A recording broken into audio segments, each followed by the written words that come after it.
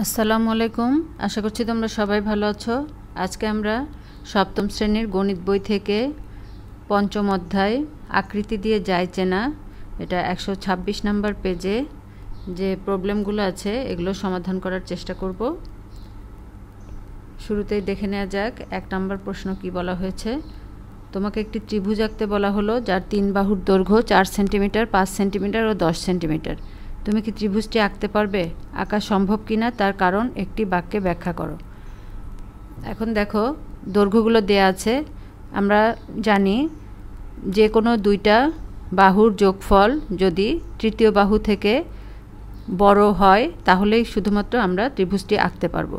তো এখানে দেখো আমরা প্রথম দুটো যদি যোগ করি 4 আর 5, এটা হবে 9 সেন্টিমিটার। তো 9 সেন্টিমিটার তো 10 সেন্টিমিটারের চেয়ে বড় না, ছোট, তাহলে এটা দিয়ে ত্রিভুজ আঁকা সম্ভব না। ঠিক আছে, তাহলে আমরা কি লিখব? এখানে একটা বাক্যে প্রকাশ করতে বলা হয়েছে।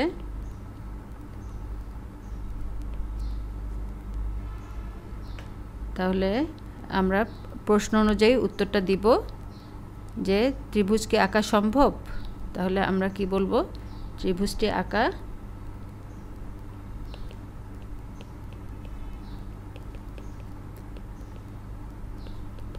সম্ভব নয়, কারণ ত্রিভুজের যে কোনো দুটি বাহুর যোগফল তৃতীয় বাহুর চেয়ে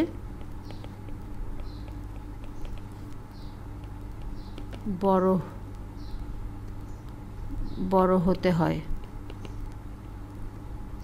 এখানে প্রথমটা আছে 4 সেন্টিমিটার, তাহলে 4 সেন্টিমিটার যোগ 5 সেন্টিমিটার ইকুয়াল টু 9 সেন্টিমিটার।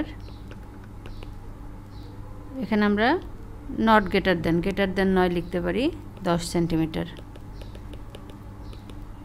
ঠিক আছে, তাহলে কারণটা আমরা ব্যাখ্যা করে দিলাম যে এটা যেহেতু এটার চেয়ে বড় নয়, এই জন্য আমরা ত্রিভুজটি আঁকতে পারছি না, এখানে আঁকা সম্ভব না। ঠিক আছে, এটাই আমাদের উত্তর। এখন দেখো 2 নম্বর প্রশ্নে কি বলা হয়েছে। নিচের চিত্র থেকে কোণ x এর মান বের করো। দেখো একটা ত্রিভুজের ছবি দেয়া আছে, এখানে ত্রিভুজের 3টা কোণ দেয়া আছে। তো 3টা কোণের মধ্যে 2টা কোণই কিন্তু দেয়া আছে, একটা 130 ডিগ্রি, একটা 20 ডিগ্রি। এখন এই কোণটা কত ডিগ্রি? এটা হলো x ডিগ্রি, এটার মানই আমাদেরকে বের করতে হবে। তো আমরা জানি একটা ত্রিভুজের 3টা বাহুর যোগফল কত? 180 ডিগ্রি, তাই না? তাহলে এই 3টা যদি আমরা যোগ করি তাহলে ইকুয়াল টু 180 ডিগ্রি। তো সেখানে ক্যালকুলেশন করলেই কিন্তু আমরা x এর ভ্যালু পেয়ে যাব, তাই না? তাহলে 2 নম্বরটা হবে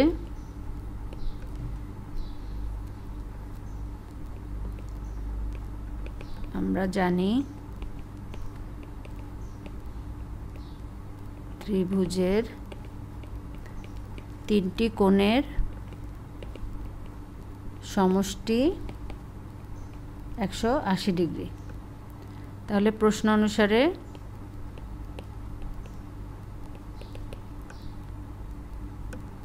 অ্যাঙ্গেল x প্লাস কি দেয়া আছে, এটা কিন্তু আমাদের এখানে কোশ্চেনে যেহেতু সব ইংলিশে দেয়া আছে তাহলে আমরা এগুলো ইংলিশে লিখব।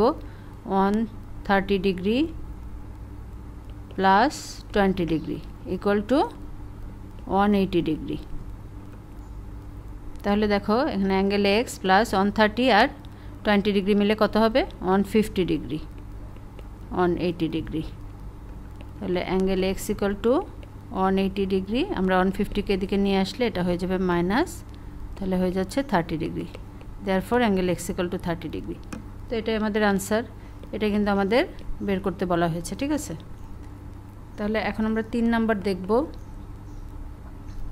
3 নাম্বার আমরা প্রশ্নটা দেখে নেই। এখানে কিন্তু সবগুলোই চিত্রের মাধ্যমে দেওয়া হয়েছে এবং সেখান থেকে মান বের করতে বলা হয়েছে। দেখো নিচের চিত্র থেকে কোণ ডাব্লু এর মান বের করো। এই যে এখানে ডাব্লু, এটার মান বের করতে হবে। এখানে দেখো একটা ত্রিভুজ দেওয়া আছে, ত্রিভুজের দুইটা কোণ দেওয়া আছে, একটা 60 ডিগ্রি একটা 80 ডিগ্রি। আর এই যে বাইরে যে আমরা যে জানি ত্রিভুজের যে কোনো একটা লাইনকে বাড়িয়ে দিলে বাইরে যে কোণটা উৎপন্ন হয় এটাকে বলা হয় বহিস্থ কোণ। বহিস্থ কোণ। এখন এই যে ভিতরে যে ত্রিভুজের আরেকটা কোণ আছে, এই কোণের বহিস্থ কোণ হলো এটা, মানে এটার সঙ্গে লাগানো যে কোণটা থাকবে পাশাপাশি সেটা হলো বহিস্থ কোণ। তাহলে এটা আমরা কিন্তু জানি যে ত্রিভুজের যে কোনো বহিস্থ কোণ অপর দুটি অন্তস্থ কোণের যোগফলের সমান। অন্তস্থ কোণ মানে ভিতরের কোণ। তাহলে যে কোণটার বহিস্থ কোণ সেটা বাদ দিয়ে বাকি দুইটা অপোজিট, বিপরীতে যে দুইটা, এই কোণের বিপরীতে কোণটা আছে এই দুইটা, তাহলে এই দুইটার যোগফলের সমান। তার মানে W equal to 60 degree plus 80 degree, তাই না? তাহলে আমরা ইজিলি এটা বের করে ফেলতে পারবো। তাহলে এখানে কিন্তু আমাদের অবশ্যই এটা লিখে নিতে হবে।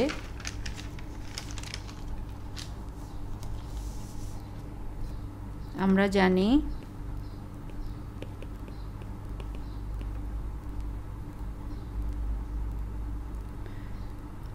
ত্রিভুজের বহিস্থ কোণের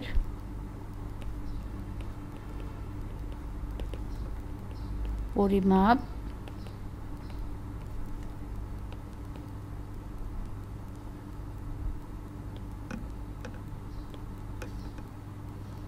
বিপরীত দুটি অন্তস্থ কোণের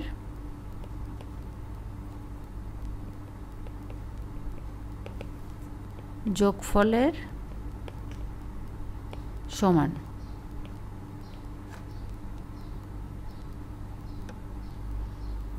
তাহলে চিত্র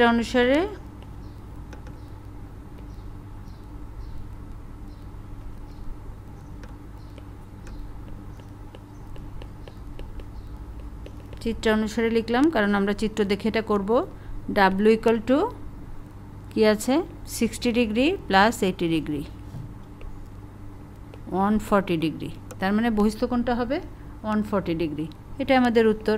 দেখো আমরা শুধু জ্যামিতির যদি এই জিনিসগুলো জানি যে কী কারণে কি হয়, এই জন্যই তোমাদের বেশি ভালো করে জ্যামিতির নিয়মগুলো, বেসিক জিনিসগুলো যদি তোমরা জানো তাহলে যে কোনো প্রবলেম তোমরা ইজিলি সলভ করতে পারবে। ঠিক আছে? এই জন্য বেসিক জিনিসগুলো তোমরা বারবার দেখবে, ভেতরে যে কথাগুলো বলা হয়েছে প্রত্যেকটা জিনিস বারবার দেখে মনোযোগের সাথে সেইগুলো বেসিক জিনিসগুলো শিখে রাখবে, তাহলে প্রবলেম সলভ করা কিন্তু কোনো সমস্যাই হবে না। এখন দেখো 4 নম্বর প্রশ্ন, চিত্রে কোণ এক্স এর পরিমাপ নির্ণয় করো। এখানে দেখো যে এটা এক্স, এখানে 45 ডিগ্রি আছে, এটা 100 ডিগ্রি। তো এটা তো তোমরা কিছুক্ষণ আগে আমরা যেটা সলভ করলাম, এখানে দেখো আমরা ত্রিভুজ, এটা হলো ত্রিভুজ, তাই না? এখন ত্রিভুজের এই লাইনটাকে আমরা বাড়িয়ে দিয়েছি, তাহলে এই যে বাইরে যে কোণটা উৎপন্ন হয়েছে এটা কিন্তু বহিস্থ কোণ, এই কোণের বহিস্থ কোণ। ঠিক আছে? ত্রিভুজের এইটা 3টা কোণ, এই একটা 3টা, তো এই কোণটার সঙ্গে যেটা লাগানো সেটা হলো এই কোণের বহিস্থ কোণ।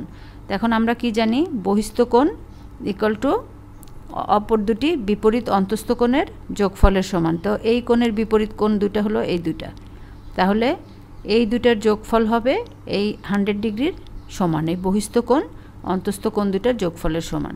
তাহলে কিন্তু এটা আমরা এভাবে যদি সমীকরণ লিখি তাহলে আমরা এক্স এর ভ্যালু ইজিলি বের করে ফেলতে পারবো। দেখো 4 নাম্বারটা, এখানে কিন্তু আমাদের এই সেম একই কথা লিখতে হবে। আমি আর এটা লিখছি না, এটা সম্পূর্ণ এই একই জিনিস থেকে আমরা পাবো। তাহলে এখানে তোমরা এটা লিখে নেবে। আর এখানে আমরা তাহলে কি বলবো, চিত্র অনুসারে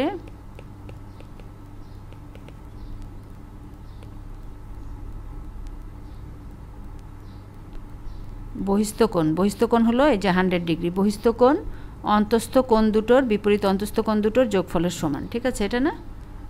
এখন দেখো আমরা যদি এটাকে ঘুরিয়ে লিখি x plus 45 degree equal to 100 degree, তাহলে x equal to 100 degree minus 45 degree, তাহলে কি হবে 55 ডিগ্রি।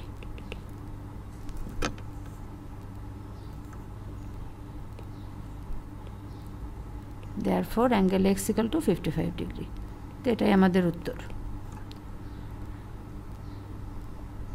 এখন 5 নাম্বারটা দেখি আমরা।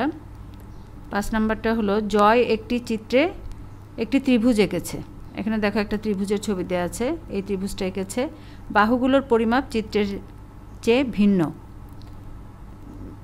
চিত্রে বসানো পরিমাপ দেখে বলতে হবে ত্রিভুজের বৃহত্তম কোণটি।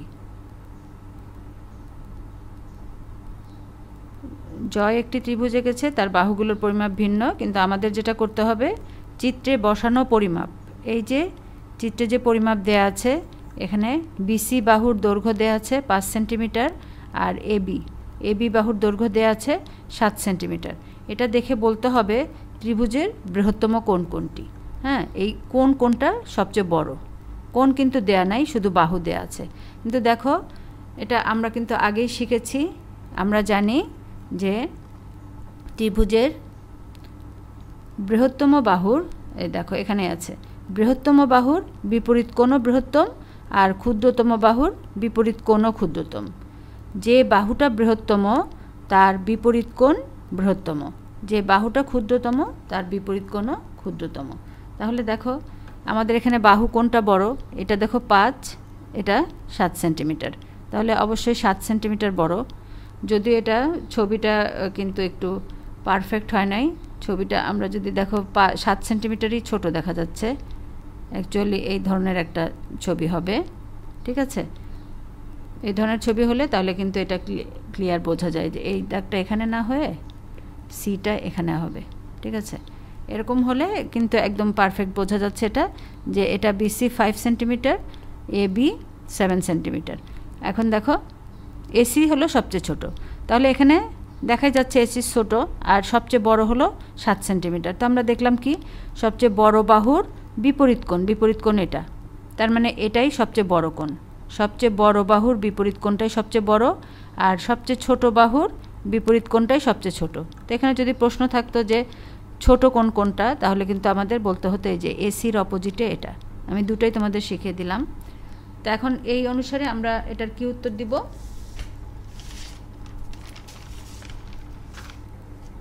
আমরা এটা তাহলে একটু লিখে নেই। 5 নাম্বারটা তোমরা চাইলে এখানে ফিগারটাও ফ্রি হ্যান্ডে ড্র করে ফেলতে পারো, তাহলে এটা তোমাদের জন্য আরও বুঝতে সুবিধা হবে, ঠিক আছে? তাহলে এটা এ বি সি, এটা 7 সেন্টিমিটার, এটা 5 সেন্টিমিটার, ঠিক আছে? তাহলে আমরা এটা এঁকে নিলে আমাদের ভালো হবে, কারণ আমরা যদি ফিগার অনুযায়ী বলি তাহলে এটা অনেক ইজি হবে। তাহলে আমরা কি বলবো? আমরা জানি ত্রিভুজের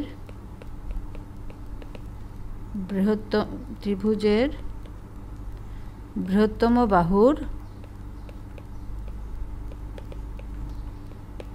বিপরীত কোণ বৃহত্তম। আমরা এখানে এতটুকু বললেই হবে, আর ক্ষুদ্রতম আর দরকার নাই, যেহেতু আমাদেরকে বৃহত্তম বের করতে বলেছে, ক্ষুদ্রতম এখানে উল্লেখ না করলেই হবে। তাহলে এখানে কি বলবো? চিত্র অনুসারে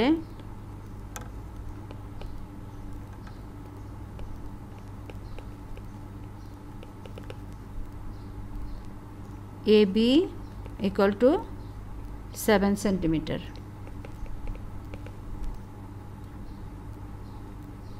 বৃহত্তম বাহু।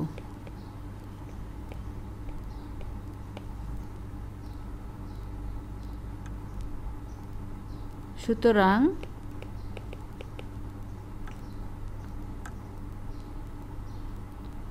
বিপরীত কোণ অ্যাঙ্গেল এসিবি বৃহত্তম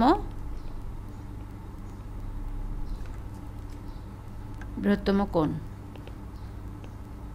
ঠিক আছে? তো এটাই আমাদের উত্তর। আশা করছি তোমরা সবাই বুঝতে পেরেছো। আজকে তাহলে এই পর্যন্তই। Thanks for watching.